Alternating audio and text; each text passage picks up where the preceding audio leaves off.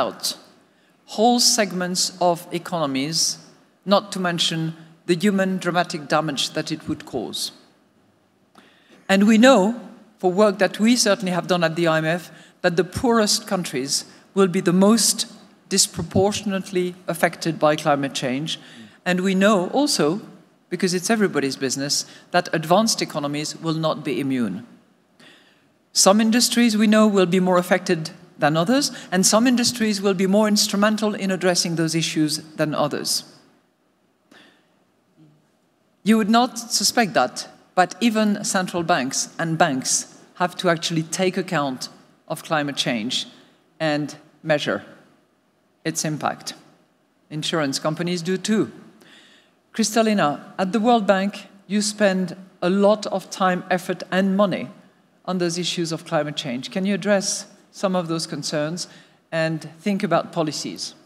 Well, first, let me say that climate change is not only happening, it is happening faster than we thought it would. And Stanford University did us a favor to calculate what does it mean if temperatures were to continue to go up, up, up. So they go up to 2.5 degrees. It shaves 15% of the global GDP. It goes up to 3 degrees, we lose 25% of global GDP.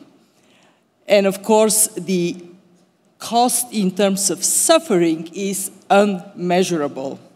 So what we can do, what we do, and what we can do more of. First, the very obvious, eliminate harmful subsidies. We have done some. We shrunk them by half for nearly 600 billion to now under 300 billion. But we still have $300 billion to go. And I want to praise countries like Egypt that have done the right thing. They had energy subsidies at 7% of GDP. Just imagine, this is more than Egypt spent on education, health, and social protection combined. They dropped them to 3%. Egypt has more money to invest in its own people. But also by doing so, the energy sector became attractive for private investments, and they went into renewables massively, some 12 to 14 billion. So that is happening. It has to happen faster. And of course, when we do that, we have to be mindful of the impact on poor people. When that is done in that fashion, and I go back to Egypt, we helped Egypt to have social protection policy that reduced the negative impact of energy subsidies removal on poor people.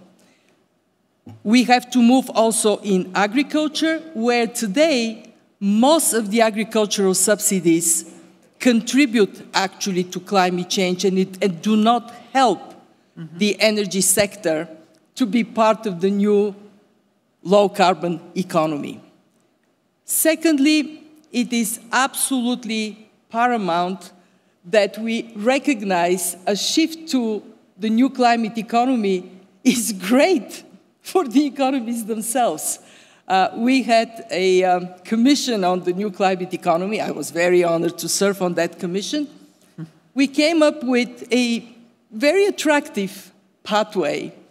We would see $26 billion created in renewable energy, new mobility, low-carbon mobility, low-carbon buildings, and 65 million more jobs as a result. So those who tell you, oh, going to low-carbon is really scary and bad for the economy, don't buy it. And then comes the third part of the policy action that, in my heart, I believe is actually, from the perspective of fairness, most important. Help countries and communities that have done very little to contribute to climate change, but are already living with its consequences, adapt. And I'm thinking here of Niger, Chad, or small island states, or coastal areas in West Africa. It is morally right, but it is also absolutely essential for the sustainability of our world that we lift up action on adaptation. And here is what we have done at the bank. We have done two things. One, we have lifted up our commitment to climate action. We would do $200 billion as World Bank Group as investments to say to people, when we talk climate, we put our money where our mouth is. And we will place investment in mitigation, things like battery storage, wind, energy, low carbon mobility, rail. We would put this on equal footing with investment in adaptation, agriculture that is climate resilient, coastal areas that have the mangroves and the coral reefs being protection against surge and hurricanes, investing in resilient cities. It can be done. It can be done. And I want to ask the audience, how many of you believe it can be done and it must be done? Raise your hands. Let me test you. Good. I can just hand over the moderation of this panel. That's okay. Okay, we saw lots of hands. Thank you very much, Kristalina. You know, we have heard in the last few days, particularly from the private sector, leaders say, it's also good business for me. So does the World Bank actually cooperate with the private sector to leverage your position in order to encourage investment in those segments? I'm so glad you're saying it. I was watching over there, and I'm saying, I'm going too long. I need to stop. And I didn't shut you off. That's no, okay. You didn't. I shut myself watching the clock. It is absolutely fabulous that many business leaders are stepping up. Yesterday, I had a meeting with the business leaders, CEOs that are committed to climate action. Very impressive group. And what they do it for their bottom line. They do it also for their reputation. Many companies have recognized that climate action is actually fabulous for their profitability. Yep. And how we can help them from the policy side by relentlessly pursuing price for carbon. When price for carbon is introduced, it becomes much more attractive for businesses to act. We have now some 70 jurisdictions, countries, and regions that have embraced carbon price. By doing so, they give a wind in the sail of business leaders that are going to transform how our economy works. Yeah, because the less carbon tax they pay, actually, the more they can spend in innovation. We'll go to innovation in a little while. Thank you so much. So public-private partnership is doable. Large institutions like yours and investors, the investor arm ICL of the World Bank is doing a lot of that, investing and committing directly to those initiatives fueled by the research and the technical assistance that you do. Yep. Could I just say one more thing very quickly? When you think about climate, my advice to you is get the picture of your children, your grandchildren in front of you. I guarantee you it would change your perspective. Yeah. I did that and it works. So we're going to move swiftly from climate change into another big challenge that cannot be addressed that can be addressed in short order, but that clearly where we see the impact much later on, and that's demographics. And my privilege is to have a high-ranking representative of an aging society, and that's a privilege that we all have. Thank you very much. Aging. But Japan is clearly one of those societies that is aging. Korea is another one. China will be in short order, and all societies will, as we see current developments. And a representative of a country on a continent where the demographic boom is also both a challenge good and for precautions. So, without further ado, Governor Kuroda, tell us a little bit about this aging population challenge. Yeah, as you said, already some advanced and emerging economies have experienced aging and even declining population. And their impact on the economy have been gathering increasing attentions, so much so that already the G20 has set demographic changes as one of their major priorities under the Japanese presidency. Although there are many issues, I would like to briefly touch upon three issues: economic, fiscal, and financial implications of demographic changes. First, on the impact on the macroeconomy, an aging and declining population decreases labor force and thus put downward pressure on economic growth from supply side, unless some countervailing policies have been made and effective. Second, on the impact on fiscal conditions and social security system, as aging proceeds, expenditures on social security services increase, while tax revenue and social security premiums might decrease. This would make fiscal balancing act so challenging. Third, in terms of the impact on monetary policy and the financial system, if long-term growth rates declined together with demographic changes, the natural rate of interest will decline as well. This would increase the risk that central banks face the so-called zero lower bound in the future. In addition, as low interest rate environment persists and credit demand become stagnant, financial institutions might accelerate their search for yield activities, potentially making the financial system less stable. That said, even though demographic changes have negative impact on the economy, economic growth could be stimulated, and the resiliency of social security system may be enhanced by ensuring appropriate institutional settings and policy responses. You may know that in Japan, labor participation by women and the elderly has been increasing through work style reforms. Actually, so can I just stop you for a second? Because I know this is something that you care deeply about. Because society was aging, because of the workforce need that you had, there was a sudden realization that there was a pool of amazing talent out there, untapped. And your government took actual measures to encourage the flow of women towards That's right.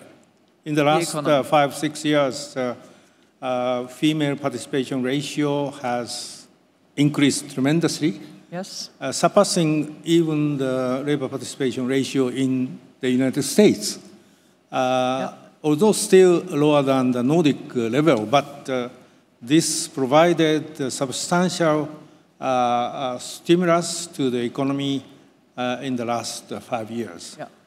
And in addition, faced with serious labor force shortages, companies have been increasing tremendously labor-saving technology and investment in the last 5-6 years by using new technologies such as AI and IoT.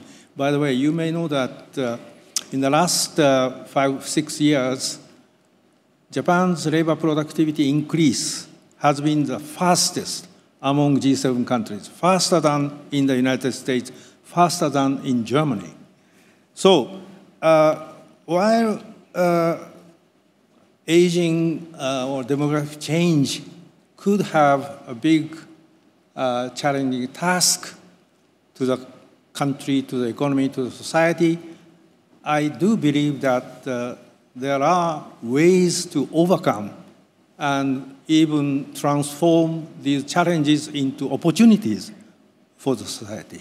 Thank you. So aging is a blessing from the productivity point of view. Yeah. If you can invest in innovation and replace the absence That's right. by robots or That's other Yeah. artificial Yeah. ways. In Japan, not only companies but also labor unions are not against labor-saving technology, robotics, or AIT, or IoT. They favor the introduction of new technology, new labor-saving technologies to improve the economy and the living standard of the people. And yet robots cannot join the union. That's right. This is a very interesting philosophical issue. All right. Thank you very much. Moving from, but at some stage it has to, you cannot replace the entire Japanese population with robots. Of course. So somehow population has to turn around, Yeah. right? Okay. So, Esechi. Well, let's flip this around. I think moving from aging populations to a continent which has got a young population, and just want to turn this thing around because the kind of narrative that you have on the continent tends to go something like this. We have got young people. They are unemployed, and this is a big problem. Now, once you see young people as a problem, clearly the attitude is different. But let's turn this around and say that the continent has got a young population, and as such has an opportunity. So now you turn this around and say that young people then are a resource for a country. And how does the country use the fact that it has got a young population, and that in other ways reap the demographic dividend? Firstly, I think that we will have to increase our investment in the capabilities of young people, because if you invest in the capabilities of young people, then they are able to embrace the new technologies that are actually emerging. And we have got to be cognizant of the fact that the future of work is going to be different. And just going through the different regions of the continent, it is very clear that young people are embracing technology on the continent and actually have a lot of creative spirit. And that if you have to unlock that creative spirit, you have got to invest in the capabilities of the young people. Secondly, is that we're going to have to broaden the skills base. And if we are going to broaden the skills base, we are going to have to think differently about education and the education system and the kinds of education outcomes that we actually have, because they have got implications of the kinds of the young people who are coming through the education system. And we are going to be asking the question: does the curricula that we have in various institutions cater for the needs of the changing economy, and that when these young people come through the education system, they are able to engage with an economic system that is increasingly being driven by technology, and that becomes crucial. And thirdly, and probably lastly, is that the type of labor that is going to be required in the future is going to be different. And the fact that we have got these new technologies that are coming that are embraced, the rate of technological change is so fast that even these skills themselves might become obsolete. And so from a policy perspective, we have got to be thinking about how you make the transitions. And coming from a country with a very vibrant trade union movement, the attitude is always that we must protect the jobs. But that's wrong. It's a wrong attitude. You can't protect jobs. And my common example is you cannot protect the job of a Britannica encyclopedia salesman. They happened to be men in the main. Because the internet took the job away. But what you could do is to protect people That is what we should be focusing on in that transition. How do we protect people rather than how do we protect jobs? Because if you think about protecting people, then you would think about what are the policies I need and what are the kind of interventions I need to transition people to the new economy that is actually emerging. Lesetja, tell me something. Protect the people, not the job, is critically important, has been debated, and I think there is a lot of agreement around that. Are the unions in South Africa that are a powerful player on the scene, do they agree with those principles? Do they negotiate whenever there is a plant closure, or otherwise? If it's too political, that's okay. No. I will not get into the politics. I will talk to the economics. I had long figured this one. So there would always be a contestation. So you were talking earlier on about climate change. And South Africa took a conscious decision to say we are going to increase the proportion of renewables in our energy mix.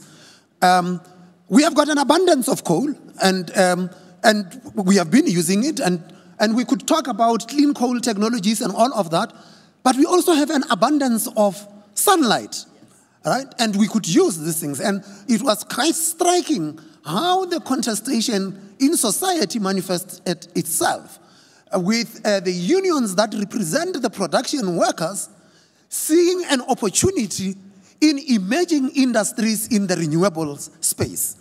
That is what they would embrace. But you can't tell that to the coal worker.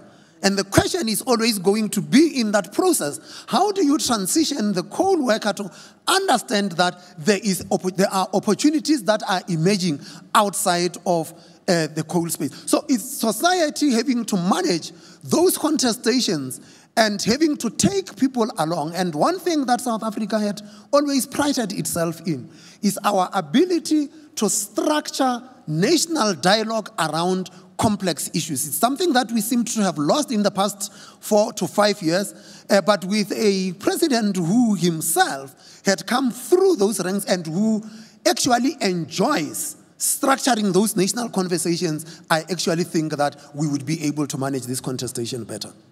I just want you to observe how much we have been already touching on the need for cooperation. Cooperation between public and private, cooperation between public, academia, unions, and how it's interrelated. Yep. Climate change opportunities, union dialogue, prepare the workforce for the future, identify the opportunities for young people. Anyway, we're going to move on. Thank you very much, both of you. And I'm going to now turn to another one, which is a perennial, or we think, a perennial question, but one that has been addressed historically, and that we tend to forget about, which is economic inequality. History shows that the right policies can actually make a difference. And Anglophone countries have seen a U-shaped trend in income inequality over the past century, from the Gilded Age to a low around 1980. The big question now is, are we going back to the Gilded Age, and what's wrong? So we are privileged to have with us you, Mariana, and your topic is clearly on both inequality, or your favorite topic, you've got many topics, but your favorite topics revolves around inequalities and the role that innovation plays in relation to inequalities. So I throw at you the two topics. You can play with them as you wish. Sure. And we'll interfere if we want. Okay, so I think the one thing economists agree on, because there's lots of disagreement, is that innovation is a key driver of long-run growth.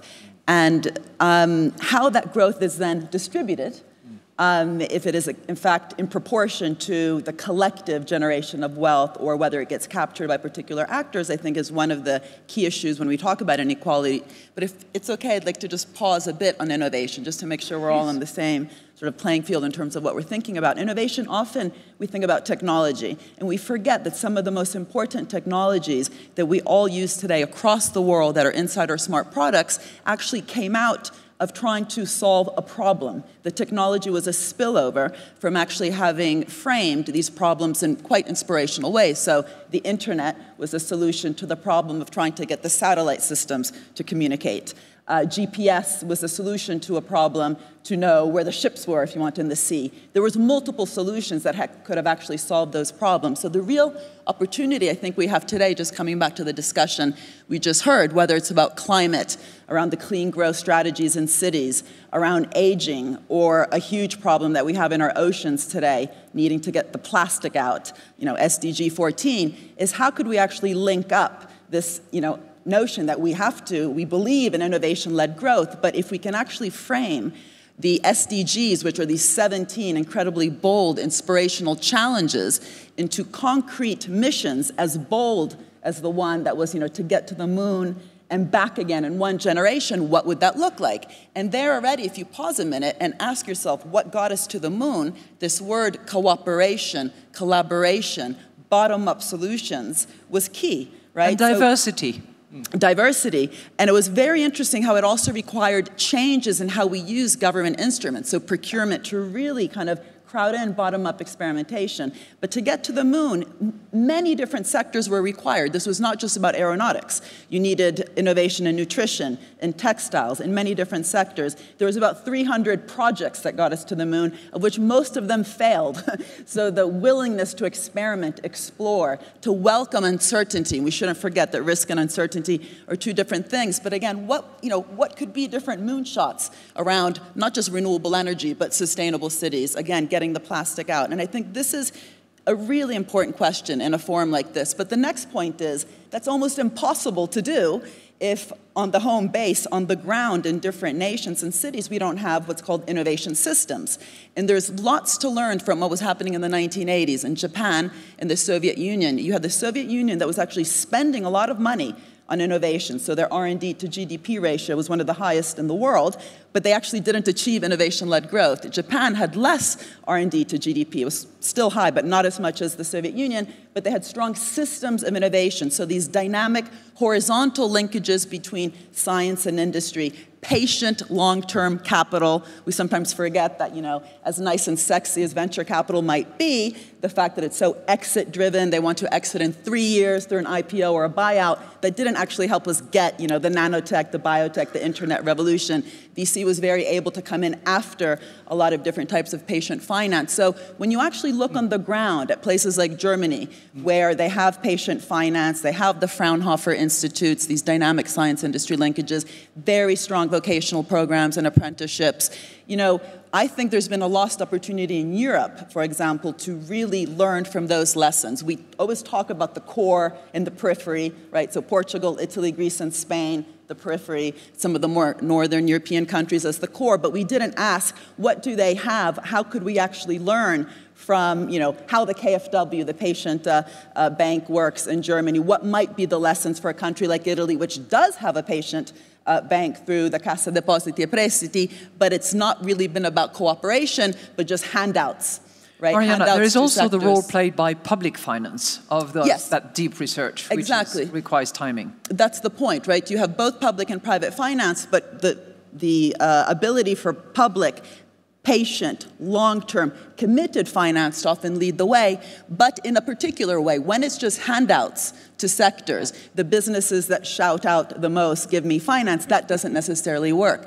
When it is about transformation, then it works, where you're actually picking the willing, not picking the winners. Anyway, there's lots of really interesting, I think, lessons we can learn about when innovation systems have been strongest. And I do think today in Europe, where there's so much instability again in terms of the European project, how to really think about the European region as a place that could also learn what works, what doesn't. And in the African continent, of course, where there is the African Development Bank, we also have the Asian Development Bank, we have the Chinese Development Bank. It's not just about public finance, it's the structure of these public organizations. And the more that they can really catalyze new forms of public-private partnerships, but also lead the way in the high-risk, capital-intensive areas, which then crowd in private entrepreneurship, I think that's key, and that doesn't always happen. And the problem is, if we just think of public versus private, austerity versus infrastructure spending, it doesn't actually help us get the more granular understanding of what innovation systems require.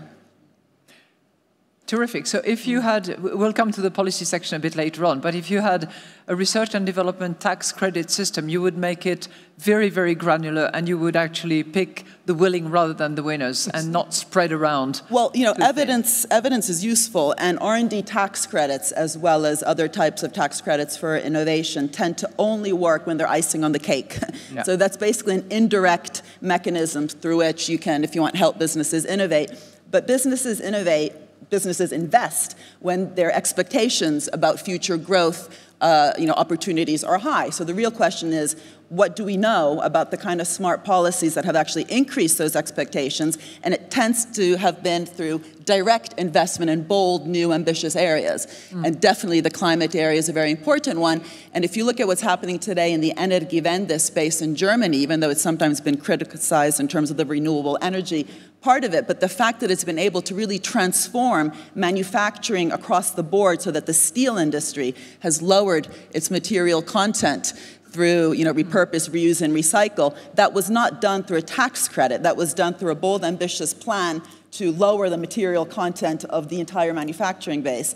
And R&D tax credits, the reason sometimes they don't work is because they're not necessarily making you spend on R&D that you weren't going to be spending anyway. They might affect the marginal spend. But how to devise them smartly, again, we should learn about the granular instruments. So in Holland, for example, they focused it on the labor hired, not on the profits generated. And that's why the patent box policy, for example, doesn't work, because patents are already a 20-year monopoly you're giving the private sector. There's no reason you would want to lower the taxation on a 20-year monopoly profit, especially when profits are at record levels. What you really want to do is to stimulate those profits to be reinvested back in to the real economy, and there's very little evidence that something like the patent box works. It simply increases profits and potentially, coming back to the inequality question, just fuels, that problem. Yeah. So we're going to move into the inequality aspect of these long-term challenges, and we'll come back to innovation. But I want to go first to you, Kristalina, because while there have been many changes about inequalities and reduction of inequalities between countries, massively, predominantly driven by a few of them, still the numbers that you have recently published seem to indicate that there is an increase in extreme poverty. And that's an inequality that is in our face and not looking very pretty. So tell us a bit about that. Thank you, Christine, for bringing it up. When we talk about inequality, the most, I think, shameful for us as a human race, a civilization, is the existence of extreme poverty and hunger. And yes, we have seen over the last 30 years the dramatic decline. The share of people in extreme poverty dropped from over 40% to under 10%. But my professor of statistics used to say about averages, you can put your head in the refrigerator, your feet in the oven, your temperature would be average, but you will be dead. and the reason I'm saying that is because for those nearly 800 million people still living in extreme poverty, the fact that we have been successful somewhere else means nothing. And what is most troubling is what you pointed to, that in a growing number of countries, primarily in sub-Saharan Africa and in the Middle East, North Africa, affected by conflicts, the number of people in extreme poverty is going up. In sub-Saharan Africa, it went up between 2019 and now from 273 million to 415 million. So we talk about war on extreme poverty, it will be won or lost in sub-Saharan Africa. And here is the positive side of this not so positive story. We have been talking with African leaders, and we actually strongly believe that the weapon of choice in this war ought to be digital. And we came up, Mariana, actually with President Kagame, we were talking about it, with digital moonshot for Africa. And what it is to leapfrog by making sure that every African, every business in Africa, the small farmers the governments are connected to the internet and use this connectivity to do what China has been so successful to do, link small producers to markets, create entrepreneurs. So we see digital ID as a game changer. We see e-payments and mobile banking as a game changer. We see the nearly 800 million phones in the hands of people in Africa as a game changer.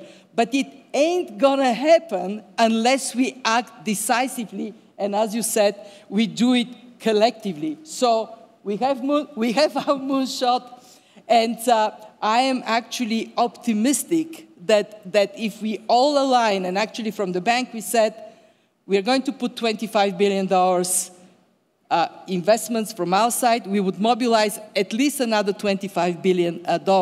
And of course, through private sector.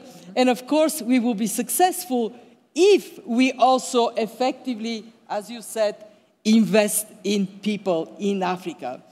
Now, seems people say, oh, how could that be done? But that was the same with Kennedy's moonshot. True. And it got done. And Mandela said it best, impossible until it is done. Yeah. And that, I think, I do hope that we would keep our eyes on that war and that we will be victorious. Okay, but the picture you're painting is clearly concerning because the number of extreme poors is growing in absolute number. We also know that the convergence between very low-income countries and higher-income countries is slowing down. There is convergence, but it's slowing down. You wanted to add something? I just wanted to say that we know the reasons why extreme poverty is growing when we see it going up, and they are a combination of four. Okay. Conflicts, natural disasters, and climate is not going to help at all. Population growth in some countries, and I'm thinking of Niger, Chad, and bad governance.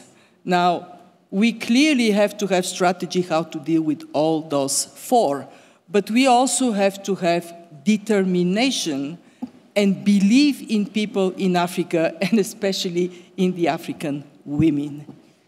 Empower them, help them to help themselves. Okay, couldn't disagree with that for a second.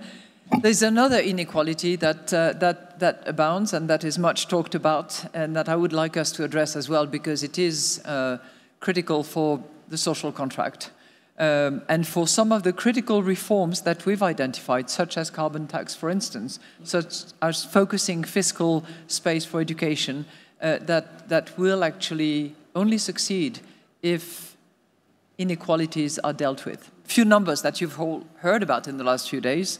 Top 1% earns 10% of total income in many G20 countries. Bottom 50% of the global population has close to zero health, which is why the other half is held by a very, very small group of people. You've read about that.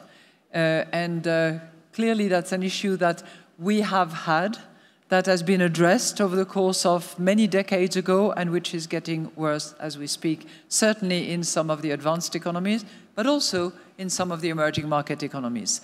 Mariana, would you like to address that point, please? And I know that you have a link with innovation as well. Yeah, I mean, my view is that it's strongly linked, actually, to what we've seen around corporate governance. So we shouldn't forget that David Ricardo, who was writing back in the 1800s, already thought about this whole question, for example, of robots, jobs, wages, employment, and he had this chapter 31 called On Machinery, 1821, he was writing this, and he said, we've got a problem, because he was living through the Industrial Revolution, all these machines, modern-day robots, are taking jobs, there's going to be downward pressure on wages. But then what we saw for 200 years, up until, I'd say, about 20, 30 years ago, is that as long as profits were being reinvested back into the economy, generated, let's say, from machine A, reinvested in another part of the economy, new jobs arose, and also there was new, if you want, pressure on wages to rise, as long as also labor, if you want, was organized. What happened in the 1980s with this predominance, at least in the Western world, with maximization of shareholder value, is we saw, well, different things happening. One is a fall in the reinvestment of profits back into the economy. We see this especially in recent decades with this extreme form of financialization of the real economy in terms of share buybacks. I mean, over $3 trillion worth used to buy back shares, boost share prices, stock options, surprise, surprise, executive pay in terms of this 1%, 99%. That's a very high number. Many companies like Apple were not doing any share buybacks under leaders like Steve Jobs. This year they announced a 100 billion share buyback scheme. The question of what that actually does, not only for innovation, and there's a big question about, you know, is Apple also, if you want, reducing its ability to innovate by not reinvesting back into the productive structure, but also to inequality. Because in fact, innovation historically has been the result of a collective effort.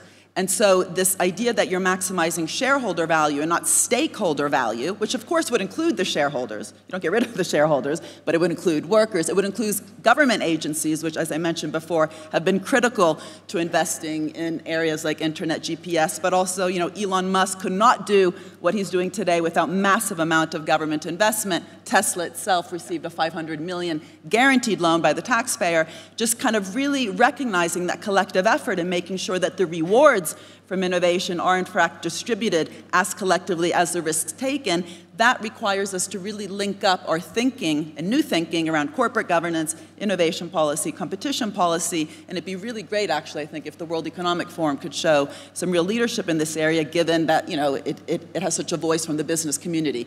And not all businesses engage in this extreme form of financialization. Can I just mention that, you know, if anybody has actually written about the stakeholder approach value, I think it's Professor Schwab. So what you're saying is actually proving his point that he made a few decades ago, that the development of an enterprise and the success has nothing to do with pure shareholder value, but has to do with stakeholder value and making sure that everybody actually participates. And that's a clear link to what you're talking about, innovation at the center, inequalities on the decline. Absolutely. Yeah. But there is a link, if you want, between the relative inequality. We should remember that there's a difference between absolute inequality and relative inequality. And this 1%, 99% is really talking about that. And by the way, people like Wilkinson have shown us also that it's that form of inequality that is also really bad for your health. It causes, you know, real stress, if you want, when people see that their own efforts are not, if you want, being rewarded compared to others. But I think that there's a real opportunity then to ask ourselves, what would it look like to be addressing, you know, these sustainable development goals at the value chain level? Because that does mean bringing it to the shop floor. It's not just about talking about the climate and you know, the oceans, as much as we'd, you know, all like to address those huge challenges. What does it actually mean from how you organize production, for how you distribute the rewards from these? And some companies actually do that. Yeah, I mean, that's also, I think, the hope, that you see real heterogeneity. So just in telecoms, for example, you have Huawei, #1 company in the world, which I think sometimes forgets to tell the world it's a cooperative. It's like John Lewis in the UK. You have Ericsson, which is, I think, more or less, you know, run by a stakeholder value notion. So the, you know, trade unions are on the board. And then you have other companies like Cisco, which are extremely financialized. So there's choices to be made. And remembering that, you know, there's agency in the economy. There's not just these global, if you want, deterministic forces that we talk about, like technology and globalization, but there's choices to be made within governments, but also in the private sector. If I was to ask each of you four panelists whether you think that innovation is actually going to be value enhancing from a stakeholder point of view, in other words, will everybody benefit from more money invested in innovation rather than on share buyback schemes? Will it affect for good? Will it create more challenges, more difficulties, as it's often talked about?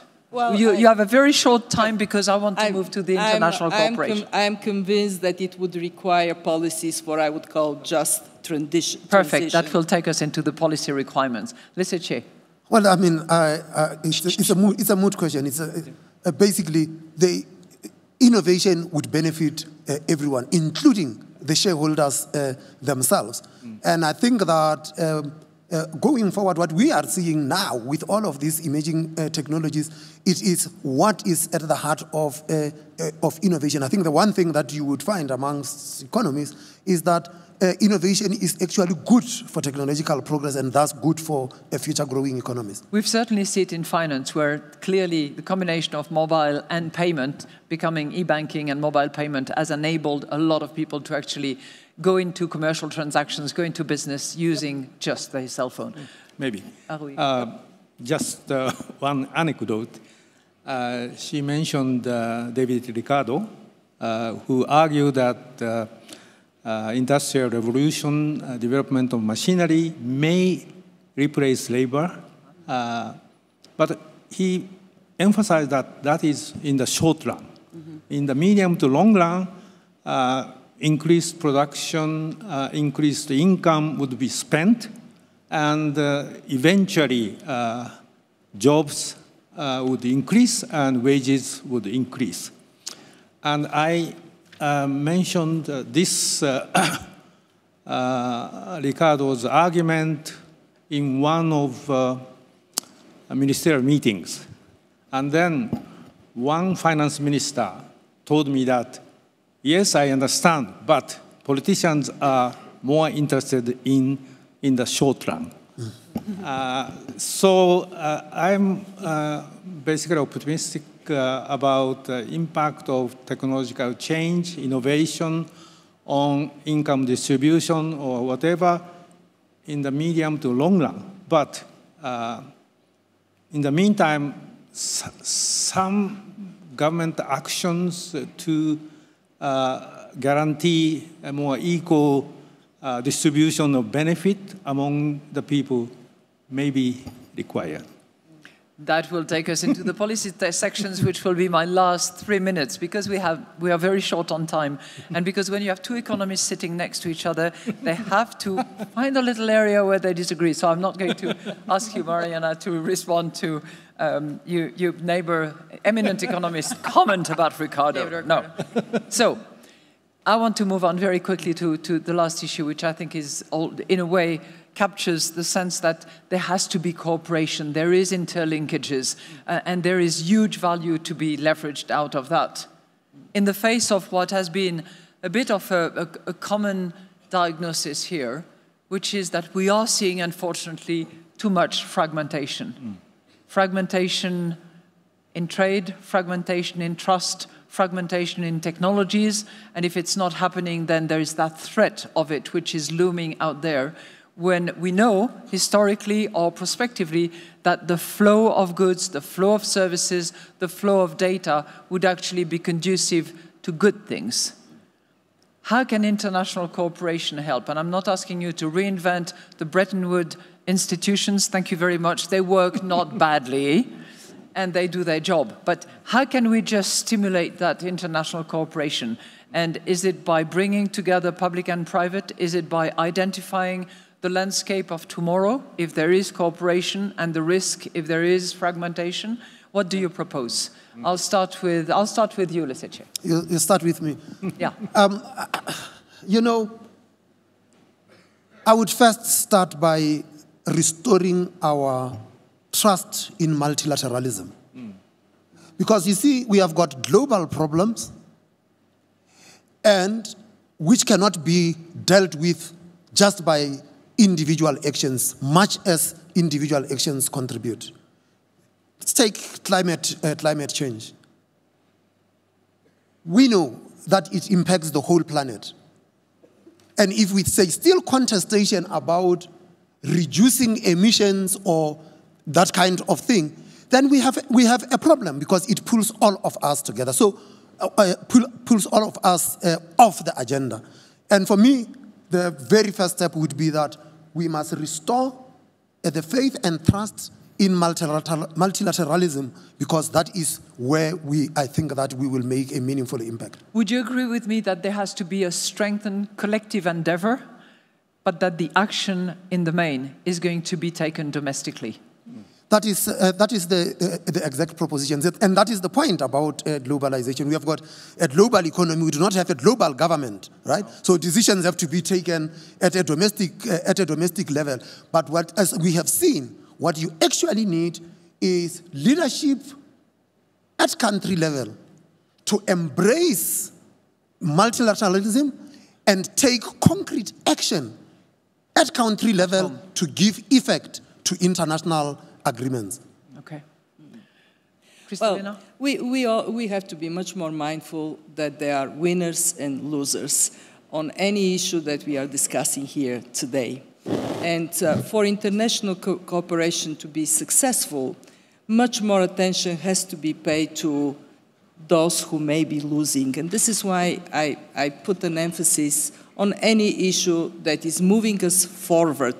Think of those that may be left out or behind, and how a just transition can be successful. And that, I think, would make us more effective internationally. And if I may add to that, for that success, we ought to have more women like you in the high corridors of power. Put these decisions in the hands of women, the moms and the grandmothers, and very good things would come out of it. There are lots of great men as well. We know that. I'm saying that very lovingly to all men in the audience and those on the panel. I love you. Okay, but Haruhiko, your turn. Yes. As all of us know, after the war, World War II, for international finance, the international community established Bretton Woods institutions, and for trade and investment, initially GATT was established, and now we have WTO. And for international taxation, there's no international global institution. Instead of that, there are thousands of bilateral tax treaties. But now, tax on digital economy has become a big international tax issue. And now OECD and G20 are engaged in finding global solution for taxation on digital economy. So I do think that free flow of data, information in the world, we may need some global, if not the institution, but global framework. On the one hand, guaranteeing the security, information security, data security. On the other hand, data could flow cross-border freely, and but certainly public-private partnership is necessary. But still, I think some kind of global framework is necessary. I can predict something out of this World Economic Forum. Yeah. I predict that there will be some public-private strong discussions on that very topic. And if the outcome is that we find a new fiscal system to actually address digital economy, its value proposition, and where it's sitting, it would be a fantastic achievement. Mariana, I'm going to give you exactly 10 seconds because we're out of time. Just to say that the climate challenge, which just keeps coming up, is the most obvious lens through which to answer this question. Of course, it has to be international. You know, whether it's cleaning up the oceans or cleaning up, the planet in terms of pollution, it has to be an international effort. But on the ground, what it means is transforming cities, transforming regions, transforming production, distribution, consumption, and the role of nations to actually still provide these kind of, mission-oriented lens and literally transform everything that government has at its disposal, from prize schemes, grants, procurement policy that I mentioned, to drive through that experimentation to reach those goals. That happens on the ground within particular countries. Yes. And and governance structures really matter. You can tell that we would have needed at least another hour. And the best is yet to come, because you have to remain seated, and there will be a concluding proposition that will be presented by the President of the World Economic Forum. So don't go. Can't go. The doors are closed anyway. You can't go. Yes. But with all our goodwill and humility, we try to address an enormous set of challenges, and I think that our panel members deserve a big, big round of applause. Thank you. Thank you.